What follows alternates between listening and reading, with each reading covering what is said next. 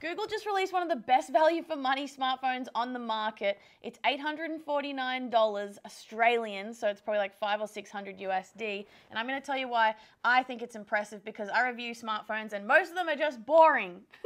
I'm not going to lie. That was savage. Firstly, this houses the Google Tensor chip and the Google G3 chip, which is the same as the Google Pixel 8 Pro, which costs hundreds of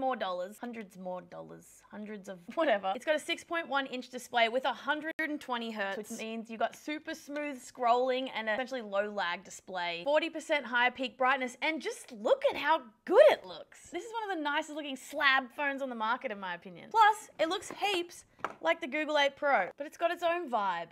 And I vibe that. Besides that, I could tell you all the camera specs, but Google Pixel phones just flat out impress me, and they have for years, so I highly rate them. This also has a bunch of AI software features like Best Take, where if you take a group shot of someone and one person's face looks weird, you can actually choose from a bunch of different facial expressions from that person, because it takes like a bunch of rapid shots as it takes the photo, and change the person's facial expression. And you can also do heaps of editing and post, you know, like removing something in the background. Oh my gosh, what else? There's also live translation, built-in VPN for free, circle to search, car crash detection, 7 years of software updates and security updates. I don't know why you'd buy the Pro version of the regular phone. See why I'm recommending the 8A? Like, damn.